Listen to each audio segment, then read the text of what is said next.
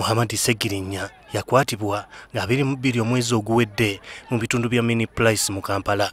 Ono agambibwa okubeera ne banne nga bakutte ebipande byaliko obubaka obusaba gavumenti okuta abaakwatibwa ku byekuusa ku by'obufuzi omuli Eddie Mutwe, n'Obiyanili, Kansala James Mubiru n'abalala.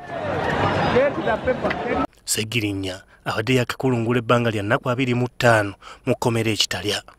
Omulamuzi Gladys Kamasanyu owa kkooti esooka ku Buganda Road yabadde mu mitambo gy'omusango guno.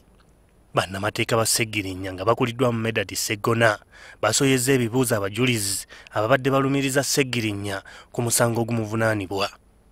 Please answer the question or say you don't want to answer it. I'm not answering it. You are answering it. Please answer the question. Is that your handwriting? So what reason would then? What reason wouldn't you answer such a simple question? Is it because it's not in your knowledge? Please answer it. Is that your statement? The question was whether that is a handwriting. Yeah, it's the statement in your handwriting. This handwriting is not mine. Thank you.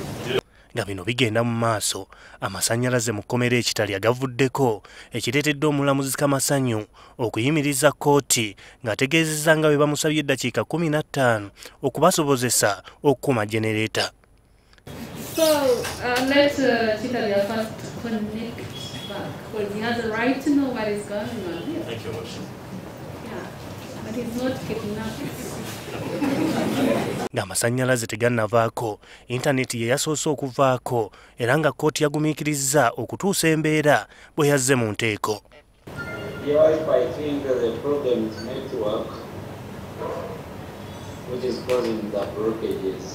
So are you good now? Do you hear us?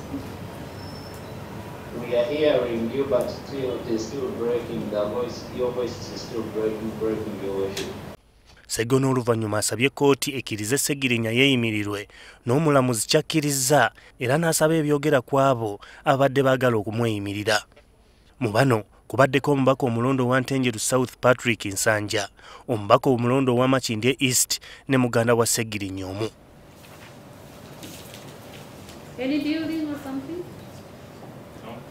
Omulamuzi Kamasanyu asabye Ssegirinya okusasula obukadde bw'ensimbi busattu ez'obuliwo bw'aba waakufuluma mu nkomyo gyali. In this case, I don't find the stage at which the trial has reached a sufficient ground for denial of bail to the accused person. The accused is therefore hereby granted bail.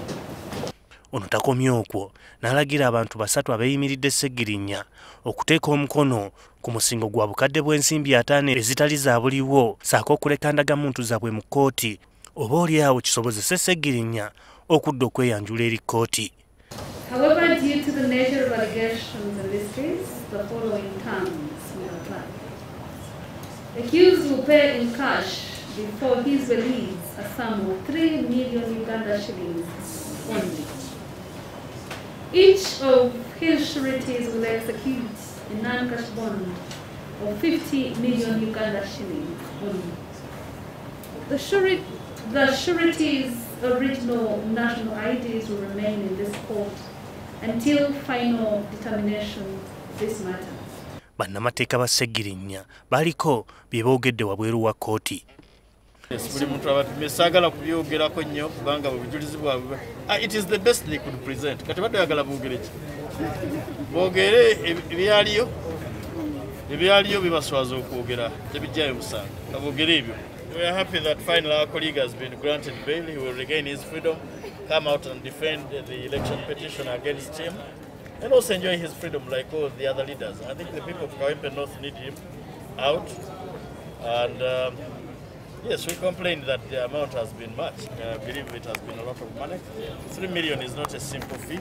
Wetuviiridde ku kkooti ng'abantu ba Ssegirinya batandise okwekolamu omulimu okusobola okukuŋŋaanya obukadde busatu obubasabiddwa kkooti okusobola okumuyimbula.